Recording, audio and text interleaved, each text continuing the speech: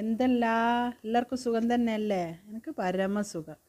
നമുക്ക് ഇന്നൊരു തേങ്ങാപ്പാൽ ചോറുണ്ടാക്കിയാലോ? അതിന് വേണ്ടുന്ന സാധനങ്ങളെല്ലാം എന്തെല്ലാം നോക്കാം. ഒരു കപ്പ് വലിയ കപ്പ് വലിയുള്ളി നീളത്തിലരിഞ്ഞത്, 1/4 കപ്പ് വീതം പട്ടാണി, ബീൻസ്, ക്യാരറ്റ്, അതേപോലെ തന്നെ മല്ലിയിലയും പുതിനയിലയും, പിന്നെ 3 പച്ചമുളക്, 1 ടേബിൾ സ്പൂൺ ഇഞ്ചി വെളുത്തുള്ളി പേസ്റ്റ്, കുറച്ച് മസാലകൾ. ഇതെല്ലാം കൂടി ഒന്ന് താളിച്ചെടുത്താൽ നമുക്ക് പണി കഴിയും. ഉള്ളി ഒന്ന് വാടേണ്ട താമസമേ ഉള്ളൂ. പിന്നെ ഞാനിപ്പോൾ ഇന്ന് എടുത്തു വെച്ചത് 2 ഗ്ലാസ് ബാസ്മതി റൈസ് 15 മിനിറ്റ് വെള്ളത്തിലിട്ട് കുതിർത്ത് വെച്ചിട്ട് കഴുകിയിട്ട് കുതിർത്ത് വെച്ചിട്ട് എടുത്തു വെച്ചതാണേ. ഇനി ഇതെല്ലാം കൂടിയിട്ടൊന്ന് വാട്ടിയെടുക്കാം. നമുക്കിനിയിപ്പം തേങ്ങാപ്പാൽ ചോറാണല്ലോ നമ്മളിപ്പം പറയുന്നത്. അപ്പം തേങ്ങാപ്പാൽ 2 ഗ്ലാസ് അരിക്ക് 4 ഗ്ലാസ് തേങ്ങാപ്പാൽ. അത് നിങ്ങൾ 1 ഗ്ലാസ് അരിയാണെങ്കിൽ 2 ഗ്ലാസ് തേങ്ങാപ്പാൽ, അത് ഒന്നിൻ്റെ ഒരരട്ടി അത്രയേ ഉദ്ദേശിക്കുന്നുള്ളൂ. കറക്റ്റായിട്ട് നമുക്ക് നല്ല കട്ടിയുള്ള തേങ്ങാപ്പാലാണെങ്കിൽ 1 ഗ്ലാസ് തേങ്ങാപ്പാലേ ഉള്ളുവെങ്കിൽ 2 ഗ്ലാസ് വേണമെങ്കിൽ 1 ഗ്ലാസ് വെള്ളം ഒഴിക്കാം. ഇപ്പോൾ നമ്മൾ നല്ല കട്ടിയുള്ളൊരു പാത്രം അടുപ്പത്ത് വെച്ച് ചൂടായാൽ 1.5 ടേബിൾ സ്പൂൺ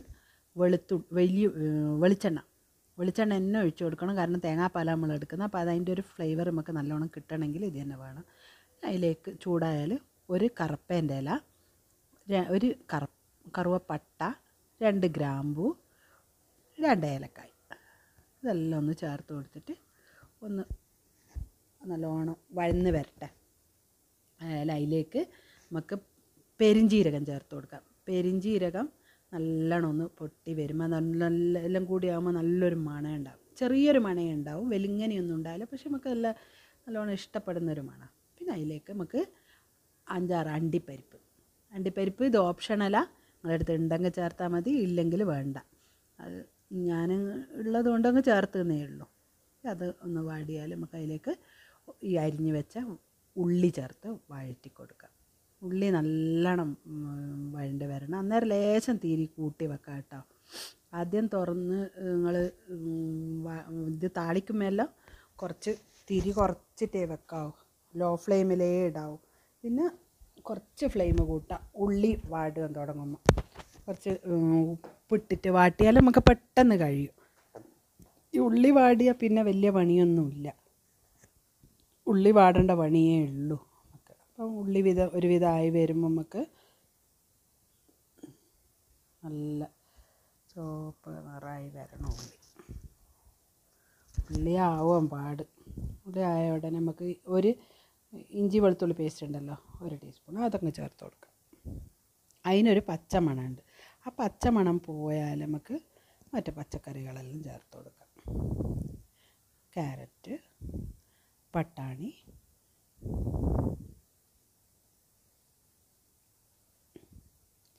അടുത്തത് ബീൻസ്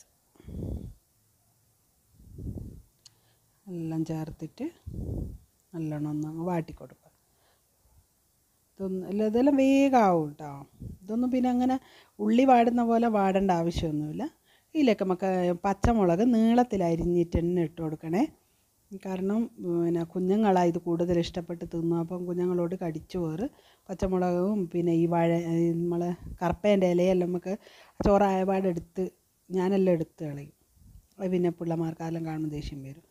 അപ്പം ഇതെല്ലാം അതിൻ്റെ എരിവും മറ്റേതിൻ്റെ ഫ്ലേവറെല്ലാം അതിൽ ഇറങ്ങിയിട്ടുണ്ടാവും. അപ്പോൾ പിന്നെ നമുക്കത് എടുത്ത് കളയാമല്ലോ. അതുകൊണ്ടാണ് നീളത്തിൽ തന്നെ അരിഞ്ഞിടണം എന്ന് പറയുന്നത്. നമുക്ക് അരി ചേർത്ത് കൊടുക്കാം. അരി ഞാൻ ബാസ്മതി റൈസാണ് എടുത്തത്. നിങ്ങൾക്ക് ഇതിലും നല്ല ടേസ്റ്റ് ഉണ്ടാവുക കയമ അരിയില്ല. എൻ്റെ അടുത്ത് കയമ ഇല്ല, ലോക്ക്ഡൗൺ അല്ലേ, ഞാൻ അങ്ങോട്ട് പോകാനെപ്പോൾ, അതുകൊണ്ട് ഞാൻ പിന്നെ തൽക്കാലം ബാസ്മതി വെച്ച് അഡ്ജസ്റ്റ് ചെയ്തെന്നേ ഉള്ളൂ. അപ്പോൾ നിങ്ങൾക്ക് കയമ അല്ലെങ്കിൽ നല്ല പൊന്നി അരി ആയാലും കുഴപ്പമൊന്നുമില്ല, നല്ല ടേസ്റ്റ് ഉണ്ടാവും. കയമയാകുമ്പം കുറച്ചുകൂടി നല്ലൊരു ഫ്ലേവർ ഉണ്ടാവും. എന്നിട്ട് നല്ല ഹൈ ഫ്ലെയിമിലിട്ടിട്ട് ഒന്നങ്ങ് ഇളക്കി കൊടുക്കുക. നല്ലോണം ഇളക്കി എല്ലാം ചേർത്ത് നല്ല കളറല്ലേ. എന്നിട്ട് ഇതിലേക്ക് മക്കൾ തേങ്ങാപ്പാൽ ചേർത്ത് കൊടുക്കണം. തേങ്ങാപ്പാൽ ശരിക്കും ഓർമ്മിച്ചോളി, 2 ഗ്ലാസ് അരിക്ക് 4 ഗ്ലാസ് തേങ്ങാപ്പാൽ. അത് ഒരിക്കലും തെറ്റിപ്പോറ്. പിന്നെ വേറൊരു കാര്യം ഓർമ്മിക്കേണ്ട, ചുവട് കട്ടിയുള്ള, അടി നല്ല കട്ടിയുള്ള പാത്രമായിരിക്കണം. അത് മാത്രം നോക്കിയാൽ മതി. എന്നിട്ട് ഇത് ഹൈ ഫ്ലെയിമിലിട്ടിട്ട് 7 മിനിറ്റ്, ഇപ്പോൾ കൂടിപ്പോയ 8 മിനിറ്റ് ആയാലും പ്രശ്നമൊന്നുമില്ല, നല്ലോണം തിളക്കട്ടെ. 8 മിനിറ്റ് ആയാലും പിന്നെ നമുക്ക് ലോ ഫ്ലെയിമിലിട്ട് കൊടുക്കാം, മൂടി വെച്ചിട്ട്. ഇപ്പം ഉപ്പുണ്ടോ എന്ന് നോക്കണേ. ഉപ്പെല്ലാം ഉണ്ടോ എന്ന് നോക്കിയിട്ട് ഞാനൊന്ന് നോക്കട്ടെ. ഉപ്പ് കുറച്ച് കുറവാണ്. ലേശം ഉപ്പിട്ട് കൊടുക്കട്ടെ. ലേശം ഉപ്പിട്ട് കൊടുത്തിട്ടുണ്ട്. ഇനിയിപ്പോൾ നമ്മൾ മൂടി വെച്ചിട്ട് 8 മിനിറ്റ്, 7-8 മിനിറ്റ് നോക്കണേ. അല്ലെങ്കിൽ പാത്രം അടുപ്പത്ത് തന്നെ വെക്കുന്നതുകൊണ്ട് കരിഞ്ഞു പോകണ്ട. ഹൈ ഫ്ലെയിമിലിട്ടിട്ട് 7-8 മിനിറ്റ് 8 മിനിറ്റ് ആയാലും കുഴപ്പമില്ല, കരിഞ്ഞൊന്നും പോവില്ല അപ്പോഴത്തേക്ക്. എന്നിട്ട് പിന്നെ ലോ ഫ്ലെയിമിലേക്ക് മാറ്റുക. എന്നിട്ട് 3 മിനിറ്റ് 3 മിനിറ്റ് കഴിഞ്ഞാൽ പിന്നെ ഞാനിപ്പോൾ എടുത്ത് നോക്കുമ്പോൾ കുറച്ച് വെള്ളമുണ്ട്. അപ്പം പിന്നെ ഒന്ന് ഹൈ ഫ്ലെയിമിലിട്ട് അതിൽ കുറച്ച് മല്ലിയും പുതിന ഇലയും ചേർത്ത് കൊടുത്ത്. മല്ലിയിലയും പുതിന ഇലയും, നിങ്ങളുടെ അടുത്ത് മല്ലിയിലയും പുതിന ഇലയും ഇല്ലെങ്കിൽ പേടിക്കേണ്ട, കറിവേപ്പില മാത്രം ഇട്ട് കൊടുത്താൽ മതി. എൻ്റെ അടുത്ത് കറിവേപ്പില ഇല്ലാത്തതുകൊണ്ടാണ് ഇത് ഇടേണ്ട വന്ന്. അപ്പോൾ അതിനൊരു പ്രത്യേക മണം ഉണ്ടാവും കറിവേപ്പില ഇട്ടെടുത്ത്. എന്നിട്ട് അതിൻ്റെ മുകളിലേക്ക് ഒന്ന് മൂടി വെച്ചിട്ട് 1 മിനിറ്റ് കഴിഞ്ഞിട്ട് പിന്നെ മേലെ 1 ടേബിൾ സ്പൂൺ നെയ്യും ചേർത്തിട്ട് മൂടി വെച്ചിട്ട് പിന്നെ ഒരു 2 മിനിറ്റ്. അത് കഴിഞ്ഞിട്ട് എടുത്ത് നോക്കിയാൽ നല്ല കറക്റ്റായിട്ടുണ്ടാവും.